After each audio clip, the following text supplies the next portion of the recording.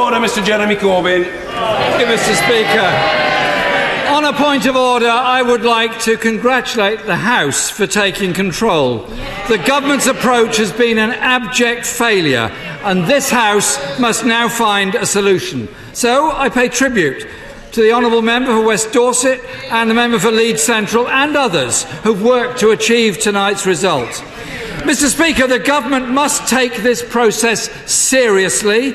We do not know what the House will decide on Wednesday, but I know there are many members of this House who've been working for alternative solutions, and we must debate those to find a consensus.